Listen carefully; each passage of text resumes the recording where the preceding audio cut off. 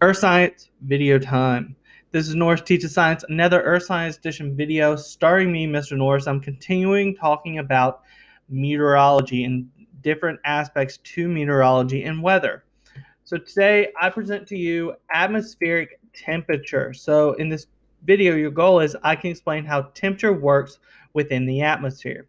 Now we already talked about how temperature works going in the different layers of the atmosphere.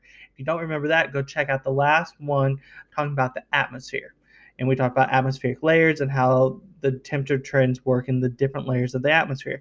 Here we're just going to focus on temperature, say in the troposphere. So what is temperature? Temperature is a measure of how hot or cold something is.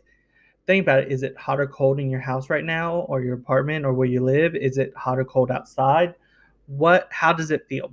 Now, temperature on Earth is influenced by solar radiation that is received. So the Earth is heated by solar radiation. We talk about how that radiation gets to Earth in the astronomy sections of these videos. So incoming solar radiation, what can happen to it? Well, first thing could happen is reflection, where the radiation bounces off of the object. So there's stuff in the atmosphere that the radiation hits and it just reflected right back to space. There is scattering, which produces a large number of rays that travel in many directions. Scattering is kind of one of the reasons why we see the sky is blue. There's multiple factors that factor in there, but scattering is one of the first things that does factor in. And absorption is when the object takes it in. So it absorbs it. It takes it in. It uses it. Now, what happens to the radiation in the atmosphere? I used this before when we talked about astronomy and incoming solar radiation, but 50% of all radiation that comes in from the sun reaches Earth's surface. 20% of it is absorbed by the clouds, and 30% of it is reflected or scatters back to space. Now, heat or temperature, heat energy, which we measure with temperature, we have to transfer it somehow, and there's three ways to do it. You have conduction, which you see right here. It means direct contact or touching. That's conduction. Convection, we talked about convection back in plate tectonics because convective currents in the mantle made plates move. But convective here is hot air goes up, cold air goes down. It kind of creates a little rotation. Convection is actually a way that you could, in the winter months, you could, if you live in an apartment complex and you live, say, on the top floor, you wouldn't have to use a lot of your own heat because you're going to get the heat from the apartments below you. I did that my first couple years teaching. I lived in a apartment. I lived on the second or third floor, and because I moved between two. And in the winter months, I did not actually have to use my heat that much because the apartments below me like to heat up, make it really hot in their apartments, and their heat rised into my apartment. So I didn't have to use my heat that often. Now in the summer, I had to use my AC a lot because cold air falls. And then radiation, that's the waves through space, and that's how we get the heat from the sun. But even in, say, a campfire or a light bulb, you can feel the heat waves coming off of that object. Now, why do temperatures vary on Earth? We're talking about in the troposphere here. Why do temperatures vary on Earth? Well, altitude. Remember, as you go up in the troposphere, temperatures are going to decrease. Geographic position. If you're closer to the equator, it's going to be warmer than it is at the poles. Cloud cover factors in. Cloudy days are usually colder.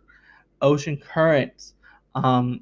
We talked about them back in the hydrosphere. Warm currents bring warm temperatures. Cold currents bring cold temperatures. The heating of land versus heating of water. Land heats up faster than water.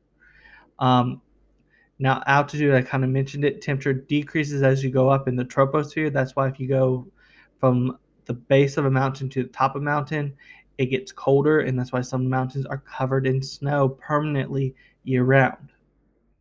A geographic position, it is usually warmer or hotter near the equator. The poles are usually cold.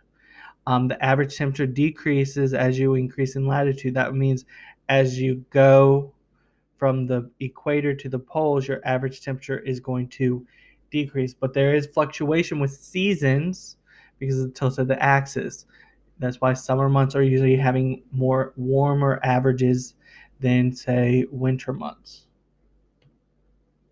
And again, I mentioned it, heating of land versus heating of water. Land heats up faster than water. That's why you can go to the beach and the land can be burning your feet in the summer and the water can be nice and cold. Land also cools down faster than water. Same thing, say you're at the beach at night, the water's going to feel warmer than the sand because the sand is land and it cools down faster.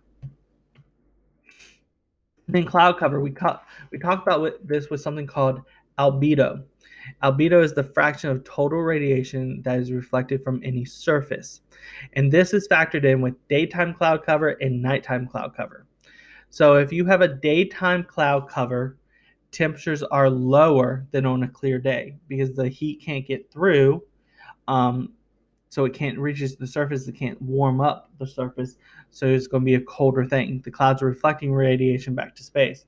Nighttime cloud cover, that means temperature is going to be higher, kind of because the clouds kind of act like a blanket, and it traps the heat in and reflects it back down towards the earth. Kind of like sleeping with a blanket. The blanket keeps you warm. Nighttime cloud cover is like the blanket, it keeps you warm.